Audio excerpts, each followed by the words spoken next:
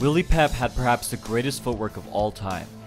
He masterfully blended his defense and his offense together, sidestepping his opponents as they crashed into the ropes, and skillfully steering them into his punches. His footwork has recently seen a resurgence in MMA, with Dominick Cruz citing him as a major source of inspiration. You already know some of his best moves if you've seen my video on TJ Dillashaw. But today, we're going to be looking at something we've never covered before, Pep's most prevalent, versatile, and powerful technique, his shifting V-step. Rather than shifting by moving forwards or backwards, Pep changed stances by stepping one foot to the other, as if you were about to shuffle, and then stepping out into a new stance, making the shape of a V. This made his movement incredibly non-telegraphic, and opened up whole new angles from which to attack, or retreat offline. Pep used this V-step to move 180 degrees with little effort.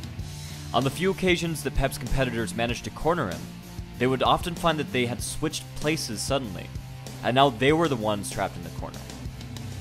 In this clip, you can see Pep V-step around his competitor in a way very similar to how Lomachenko does it today.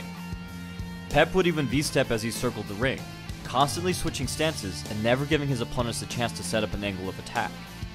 The way that Pep squared himself up every time he stepped his feet together meant that he could smoothly move in any direction he chose. To use a chess analogy, his one-stanced opponent was stuck with certain positions from which they could attack, like a bishop, while Pep could move in any direction, like the queen. As you watch this clip, see if you can guess which way Pep will move next.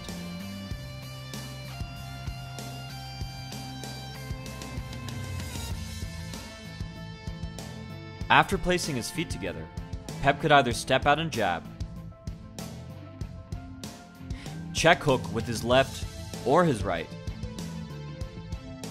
and turn either hand into his power hand, i.e. his rear hand. Defensively, Pep's stance switching allowed him the full array of head movement, letting him lean far back towards his new rear foot.